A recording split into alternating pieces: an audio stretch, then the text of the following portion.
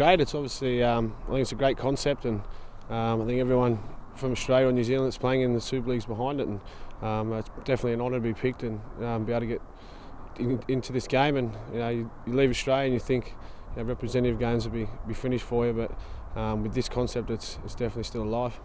Do you think there'll be a bit of banter between you and the England Warrington boys? Yeah, I think so. There's a few big personalities. I assume we'll get picked for the English team from Warrington. I think you got Mozza and Benny Westwood and Benny Harrison and stuff like that. So it should be a good bit of band. I think Benny Westwood's already picked himself for man of the match, so it should be good.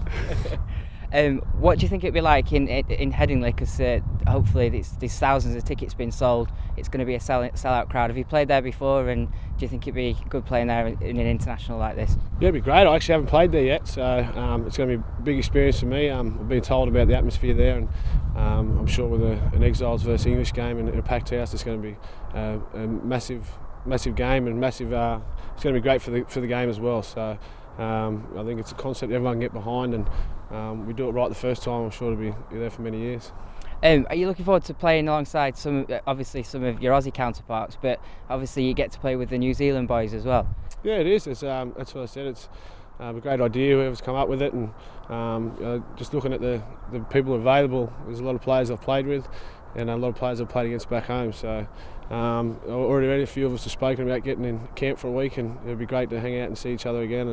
And but also it's going to be business, and we want to win that game. So it should be a great week. And surely with the quality that this Exiles team's going to have when everybody's picked, it's going to be a walkover for them, isn't it?